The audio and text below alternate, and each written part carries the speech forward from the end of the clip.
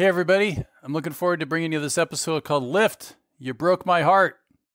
And this episode is brought to you by our sponsor, the Fare for Uber Car Program. So I used to drive a 2013 Toyota Prius. I got kind of tired of driving the car. It was a little bit loud. So I checked out the Fare for Uber Car Program. I used the program for 10 weeks. It was super simple. Fare even arranged for Uber to pick me up at my home and drive me to my car, which was a nice Hyundai Elantra for $195 per week plus taxes. That includes the car, your rideshare insurance, and best of all, unlimited miles. They also offer a really good bonus, which if you hit a certain number of miles, basically pays for the car. Now, this program is available in California for now, but there are other programs all across the country.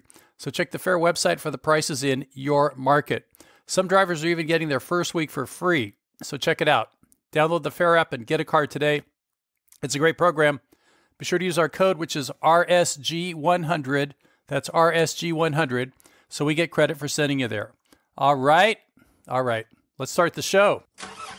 Welcome to the Rideshare Dojo. If you're an Uber or Lyft driver or anyone in the gig economy, this is the place for you.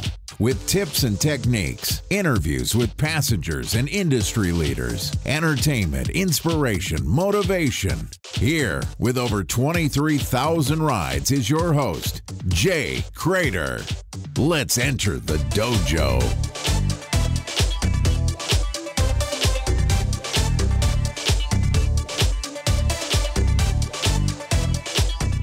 Hey, everybody. Uber drivers, Lyft drivers, Instacart drivers, Postmates, Ease, Zoom, DoorDash, Via, Amazon Prime. How about Uber Eats, right? Caviar. All you drivers, all you passengers, all of us who are out there part of the gig economy, welcome. I'm great to have you here. I am Jay Crater, and this is my podcast. Welcome to the show. Let us now enter the dojo. All right, today we're going to do an on-mic episode on Lyft's severe fall from grace for Uber and Lyft drivers. So I've got an axe to grind. I loved Lyft. Lyft, I was your guy. You were my company. You did everything right. You weren't the big, bad, and mean company called Uber. You were driver-friendly, softer and gentler. They were black, you were pink, but not anymore.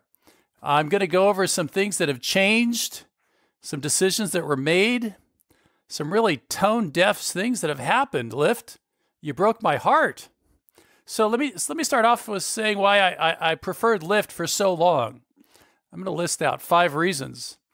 First of all, Lyft did not have these corporate shenanigans, right? Uber was notorious just a few years ago for having a CEO who berated one of his own drivers, right? Travis Kalanick. The corporate culture was reported to be rife with misogyny and misconduct. And while Uber self-destructed, there's even a hashtag to stop using Uber. Lyft kept a low profile, and they benefited from Uber's negative press. And they just kept doing their thing. I thought, that's the way to do it. Second thing that Lyft did is they kept prime time. So if you've been driving for a few years, you know that surge and prime time, Uber has surge, Lyft has prime time, and it was a multiplier. So you could be in an area, you can get a ride, and it might have a 300%, right, prime time value. That means you were going to get 3 times the rate that the passenger was paying, at your commission rate. And what happened was Uber got rid of theirs, and Lyft kept prime time. Right, so Uber had this what's called penny surge, and Lyft kept their prime time for a long time. And I was like, yes, Lyft, you are my company. You are supporting the driver. Okay, number 3, in San Francisco, Lyft seemed to be busier than Uber. So this is a big reason why I preferred Lyft is I felt like if I needed to go for a bonus, I could get there easier with Lyft because I could get pings more often. I don't know if that's because there was more demand for Lyft or there were less drivers for Lyft, but 2 years ago, Lyft was definitely keeping me busier. Number 4, these are reasons why I have preferred Lyft over time. Number 4, while Uber has provided 2 destination filters, Lyft has been providing 6. And as an aggressive driver who goes for those long trips as much as I can, on the weekends I would use those destination filters, and they were crucial to my strategy to get long trips, to go up and down from San Francisco down to San Jose. And 6 destination filters was just great because I didn't really ever have to worry about running out, because between their 6 and then Uber has 2, I had 8 every single day. So that was awesome. And the last thing that Lyft really did that was great is they kept their $500 bonus active for a long time. Just last year, I was able to drive 165 rides and make a $500 bonus from Lyft. Uber used to have, like 2.5 years ago, had a sweet $500 bonus for 120 rides, but that got discontinued when they shifted to their Quest bonuses, right? So they used to have one bonus for the whole week. Now they have this Monday through Thursday and Friday through Sunday program set up, and the amounts are really small. So when they went that way and Lyft kept their $500 bonus, I thought, man, Lyft, I'm so glad I'm driving for Lyft. All right, that was then. That's ancient history. Let's look at what has Lyft done for me lately. Well, first of all, in terms of no corporate shenanigans, now they are fighting tooth and nail with Uber to turn back to legally fight AB5. So we all know that AB5 has been signed and passed into law, and we expected Uber to get down and dirty to fight this thing tooth and nail, but Lyft is throwing down the gloves too. So Uber and Lyft, so they're like partners in this thing to turn back AB5. AB5 is good for drivers. There's no doubt about it. I've studied it. I've talked to people. No matter what, it gives us some leverage. If it were to pass, it would be approximately like a 30% increase in the amount of benefits and money that we could earn. And Lyft is basically not taking the driver's side at all here. So corporate shenanigans, gone. Okay. Number 2, prime time, which I said they kept around. Well, they recently got rid of that as well. Now they have personal power zones. They just copied what Uber's doing. And now you drive around and you might end up in a personal power zone and get a few dollars. It's nothing like what it used to be. Third, demand is now on par with Uber.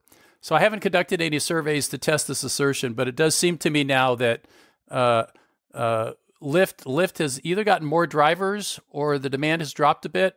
But it's on par now. It's on par in terms of the time between pings between Uber and Lyft. So not a huge advantage there.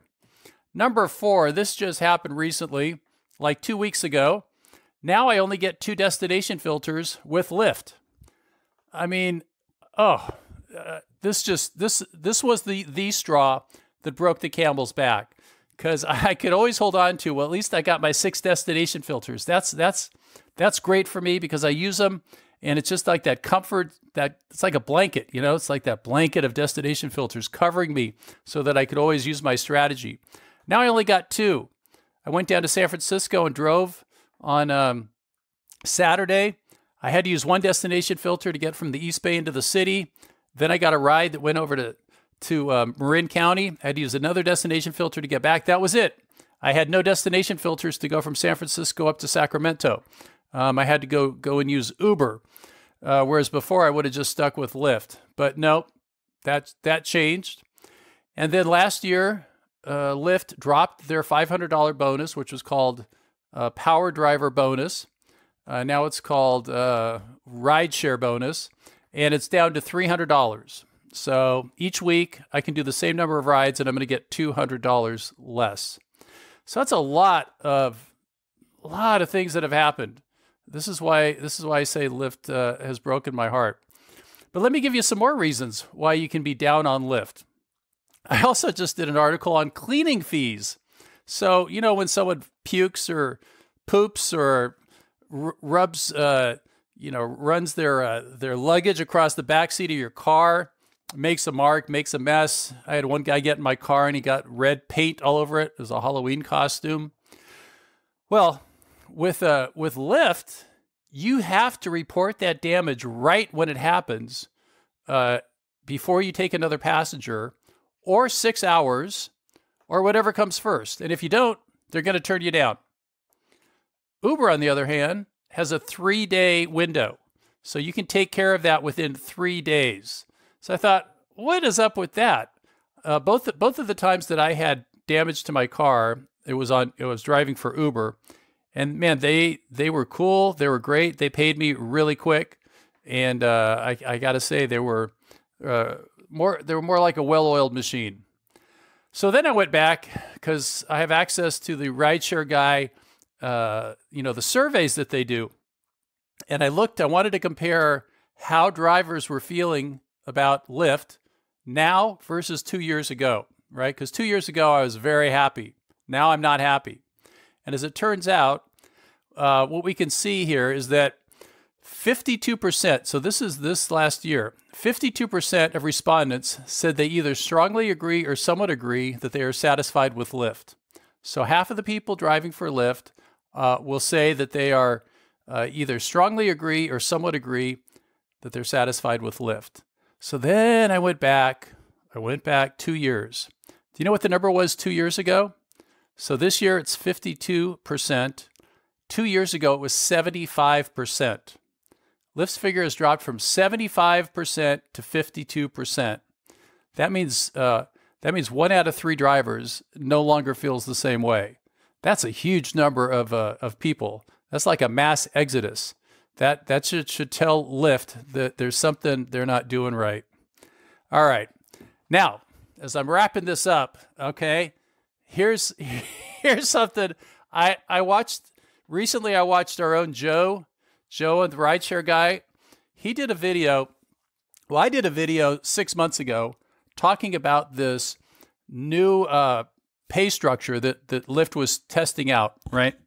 And in this new pay structure, what Lyft came up with is, you know how right now you get paid once you pick up the passenger, right? Or once you hit arrive, right? That you're making some number of cents per minute. Passenger gets in your car and then you start driving and you're making money and then you drop them off. So what Lyft came up with, this was their brainchild, was that, well, we're going to pay you from the time you get the ping to going to pick up the passenger, and drop them off.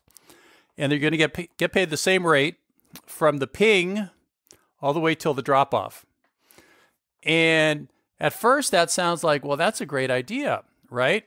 But it's not a great idea because they've cut the rate so much that our own Joe did his own analysis and found out that he was making 10% less, right, with this new pay structure. So he made this video. He made this video recently because it affected his market, and he said, this is a big mistake that Lyft has made because they are paying their drivers less, and drivers like Joe are now going to shift over to Uber because they want to make the same kind of money they were making before Lyft made this change. So then about a week later, Joe made another video. So you should go check these out on YouTube.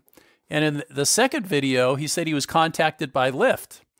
And Lyft said, this is the thing that really fries my shorts, is that Lyft basically blamed the drivers because some drivers, I don't know who said this, but they said they wanted more consistency in their pay. Now, there's one thing to want consistency in your pay, but it's another thing to want consistency with your pay when it's 10% less. So I don't think the question was asked, hey, drivers, if we pay you 10% less, do you want more consistency? Or would you rather make the same amount of money and have a little less consistency, right? I mean, so they're basically saying, well, look, the drivers told us that you want consistency. And since you want consistency, we made this whole new program out. And, oh, sorry, it pays you 10% less. And we're supposed to believe that was not the strategy all along. So, hey, Lyft, I have a freaking idea for you. If you want to ask the drivers what they want, do a survey. Okay, so we've all got these things called smartphones, and we all have these apps on them, these Lyft apps. It would be so easy for you to just do a survey and say, Hey drivers, how would you feel if we cut your pay by 10%? Yes or no? I guarantee you'd get like a 95% saying, no, we don't like that. Or you could ask, hey drivers, if we cut your pay by 10% but give you more consistency, would you like that? Again, I still think you'd get 95% of the drivers that would say, no, don't want that. So when you say drivers want consistency, I don't know who you're talking about. You certainly didn't ask me. And this constantly saying you have a council that you're talking to when you could ask all the drivers doing a survey on the smartphones, doesn't make any sense to me. Because the decisions you're making are not in the driver's best interest. So I don't really have any faith in this council of drivers that you're consulting with, because the last handful of changes that you've made have resulted in me making significantly less money. I did my own analysis. It's going to come out in an article, and comparing what I was making 3 years ago to what I'm making now, driving the same amount of hours. And when I adjust for the decrease in, this doesn't even include the change that Joe was talking about. This is just the decrease in the per mile, the decrease in the bonuses, the decrease in the prime time, now being called personal power zones, and a decrease in demand. I'm making 20% less. That's been the net impact of all these changes on me as a driver, 20% less earnings per week. So I'm not happy with Lyft. I may do one of these on Uber, but I feel particularly stung because I was so vocal in my adoration of Lyft. And finally, you know, there was the straw that broke the camel's back, and I got to say, Lyft, you're just not the same company, and what you said you were all about, I don't see that you're about it anymore. So there's my rant. There's my rant. That is Lyft's severe fall from grace for Uber and Lyft drivers. I want to thank Joe for his YouTube videos, because that really put the nail in the coffin when I heard that they were blaming the drivers for saying they wanted consistent earnings for this new policy. I just thought, you know, that's just bullshit. That's bullshit. So you got to call bullshit when you see it, and that's bullshit. Because if you asked any driver if they were be happy with a 10% cut, I guarantee you no driver is going to say that's what they want. Okay, consistency or no consistency. You cut our pay, we're not going to be happy. No matter how you frame it, no matter how you couch it, that's not good news for drivers. All right, everybody. Thank you for listening. And let me wrap this baby up.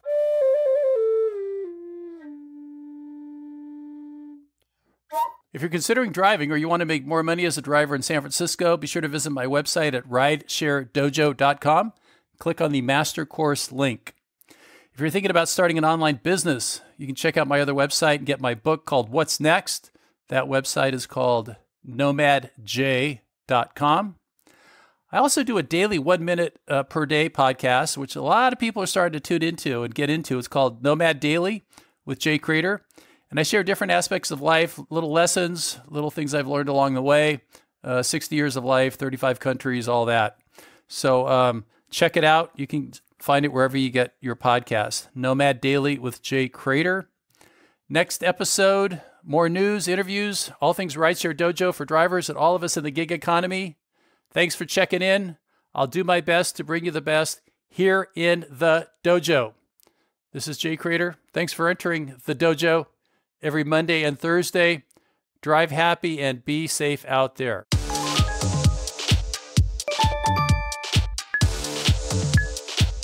Loved this episode of the Rideshare Dojo podcast? Head over to iTunes to subscribe, rate, and leave a review. It really helps, and it's very much appreciated.